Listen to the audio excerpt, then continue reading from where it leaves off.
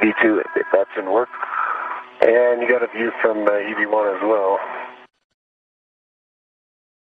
You hear from Mission Specialist Mike Fink's helmet camera looking at the work that he and Foystel have been doing to get the jumpers that were used to fill the P6 ammonia cooling loop topped off with ammonia. Rotate the other way. Roger. Tether just wrapped around there.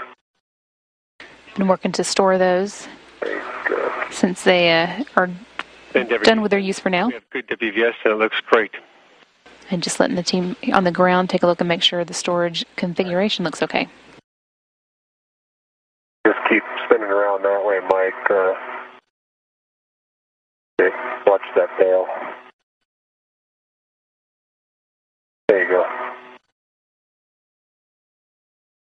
The next is for you guys to meet up a convenient location there and do the suit inspection.